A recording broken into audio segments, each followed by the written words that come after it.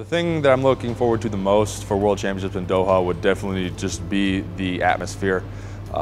Any World Major Champ or Olympics, it's just unlike anything else in terms of the preparation that has gone in and the time. So it means a lot, but also sharing that kind of, here's what I've been working on for the last 2 or the last 4 years, sharing that with the world.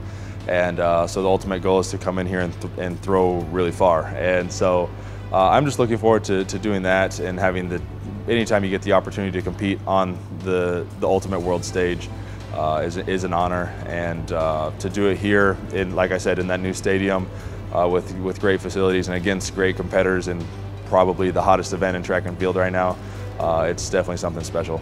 Yeah, if anyone has any interest in coming to the World Championships, I would say definitely do. I actually talked to my parents last night after the meet, and they're like, well, what did you think? And I said, well, the meet was awesome, but the city itself is something that you just have to see to believe. It's so different and such a cool experience, and unlike anything that I was expecting. So I'm definitely glad I came and looking forward to coming back.